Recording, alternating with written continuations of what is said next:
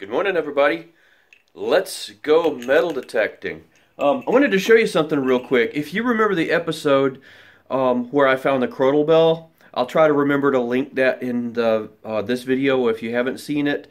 I found my first complete Crotal bell just a couple of weeks ago, minus the little tab that you hold on to, so I put a little bread tie in there so that you could hear it dingle again. This is a really cool find for me. But just last weekend, my daughters and I went to a Amish community called Shipshawana near where we live. And if you think about it, the Amish still have horse and buggies. And one of the things that the Crotal bell was used for back in the day was on horses and buggies and stuff to let other horse and buggies know that you're coming if you're coming around a corner or whatever. I would have never thought, though, it just didn't strike me that because they still have buggies, they might still be making Crotal bells. But we went into one of the hardware stores, and I found this. A modern Crotal bell. This is the number 3 1 3/8 version, which is the modern day equivalent of this sucker. That's 150 plus years older. How cool is that? That was one of my greatest discoveries that weekend. So let's go out and see if we can find some more good discoveries.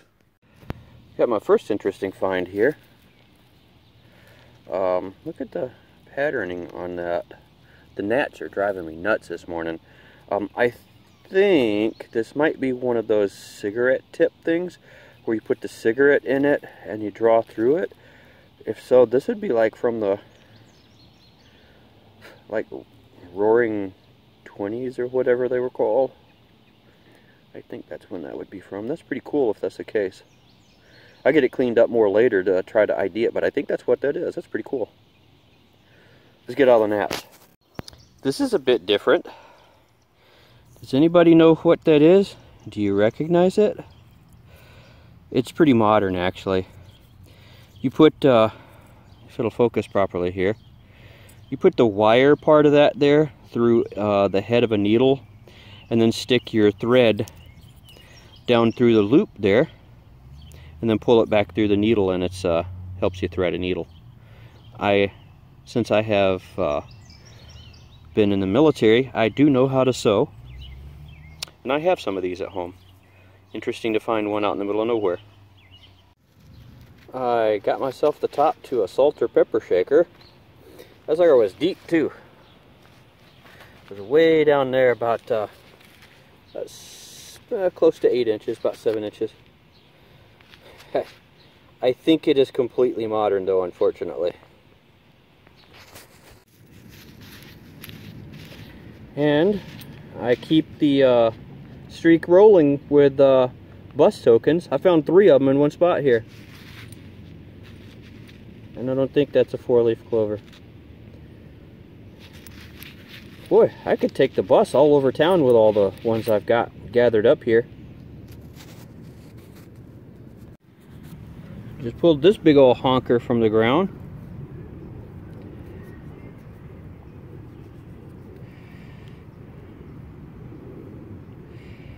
I don't know if it's silver or not. I'm gonna have to clean it up. I don't think it is.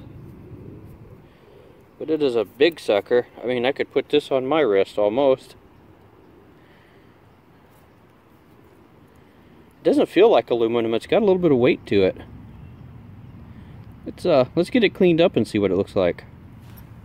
This was ringing up like between an 89 and a 90. This is just a regular old quarter. I guess it wanted to be found.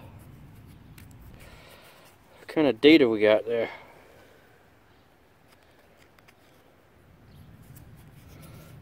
Can't tell.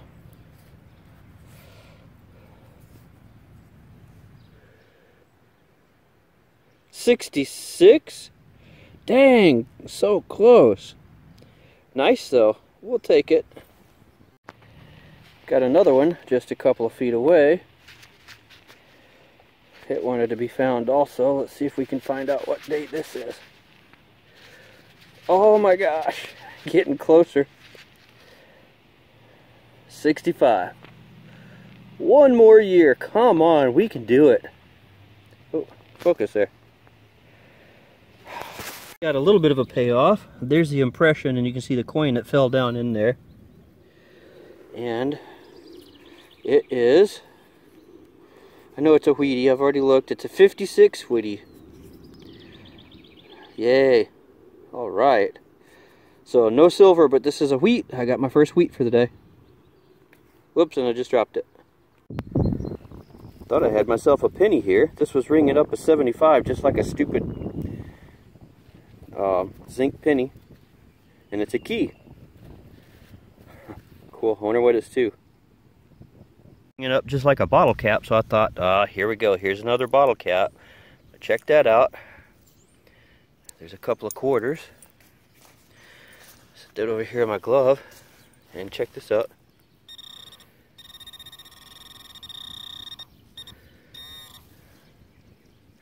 Something still in this little clump here. A penny. Oops. It's a zinc. Got me a 51-cent spill there. Cool, we'll take her. And there we go. If you can take a look at that. Let's get it in the sunlight here. Zoom back out. We got us a wheat penny. Hey. It's raining. I don't care. 1955D. Good shape too. We'll take her. That's the second one for the weekend. Still no silver, but we're looking. This is an unexpected find. 50 centavos.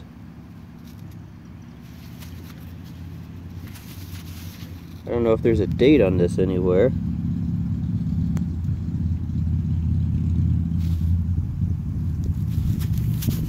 What is that? What does that say? Portugal?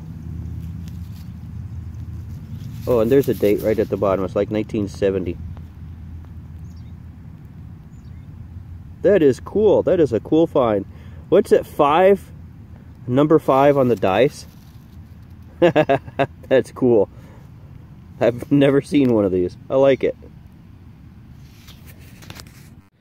And the strange finds continue. Check this out.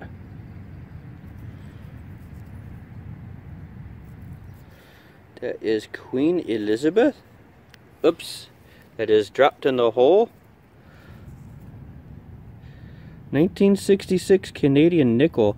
And look how clean and shiny this is. I don't know if the Canadian nickels had any kind of silver content to them at all, but that is very cool. Look how clean it is. I like that. I'm going to have to check that out a little closer, but that's cool. Gotta love the beaver. Hey guys, got my headband on because it's humid out and I'm sweating. I have a ring in the hole. I don't know if it's real or not, but let's find out. There she blows. She was down there a little ways, about 4 or 5 inches.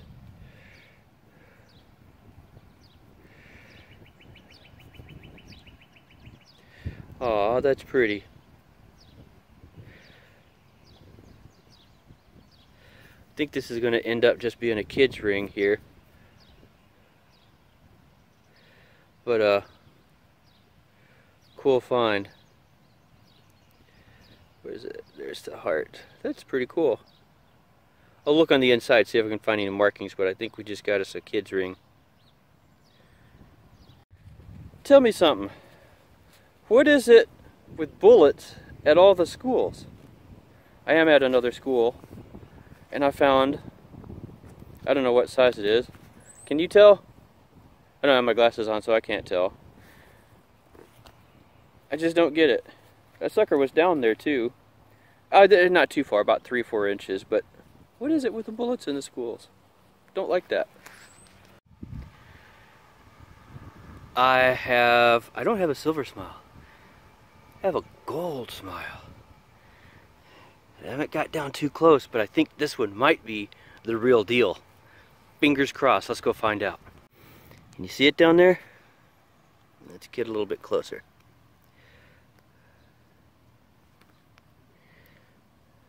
Right there. Tiny little thing. Look at that.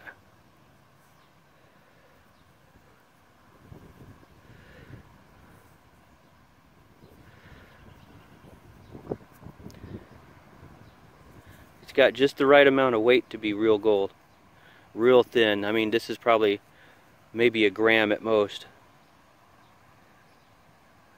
I think that's some markings. Let me get a little bit closer and look at it, and I'll get back to you. I don't know if you can see it right there. It's real worn inside, so this looks like it's been worn for a while. Oops, I'm losing track of it. See right there? It's worn, but it looks like that says 18K. I'll test it when I get home to be sure, but that is a humdinger of a find, isn't it? Hey guys, I'm outside right now because it was too nice to go inside and I didn't want to go inside. Got done with metal detecting, got some stuff done around the house, washed the car, polished the motorcycle up real good, and then went out riding it for about an hour, and I still don't want to go inside. So I'm sitting outside with a table in front of me with my finds for the weekend, and it was a pretty good weekend, I have to say. I dug a lot of holes. I am pooped. So let me show you what I got. I moved the table out in the sun a little when I was filming it in the shade. It didn't look all that good. There's my clad. Bunch of clad. I dug a lot of coins this weekend. I had a lot of holes in general. There's all the crusty zinc pennies I can't do anything with. Those won't go through a coin counter. And the wind is messing this up. But I did get a few somewhat older coins. 69, 66, and a 65 quarter. Wouldn't be one of my episodes if I didn't have a 65. I got a 67 dime, 68, 67, two 64s, a 63, and first year Lincoln 59. And we'll get back to this other stuff in just a moment.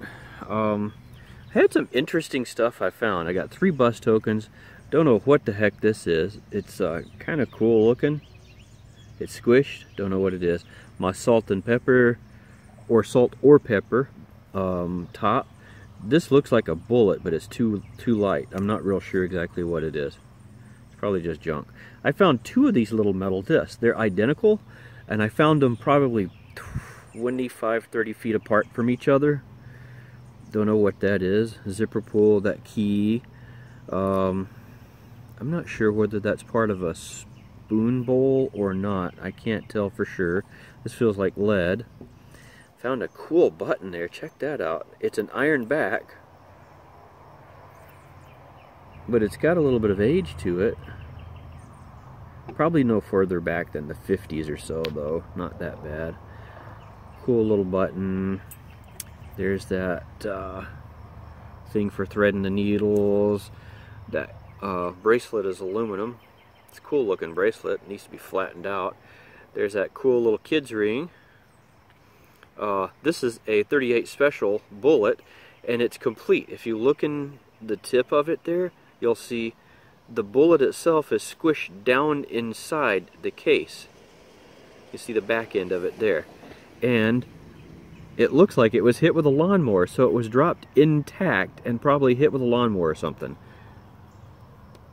I would have never thought I'd found anything like that. That's kind of cool. Then let's drop down here to the finds of the weekend. I found a couple of Canadians. One is a 63, that's kind of cool. And then I found that 66 Canadian nickel, which is all nickel. Very nice shape too, gorgeous coin. I like that. Found the 50 centavos, Republica,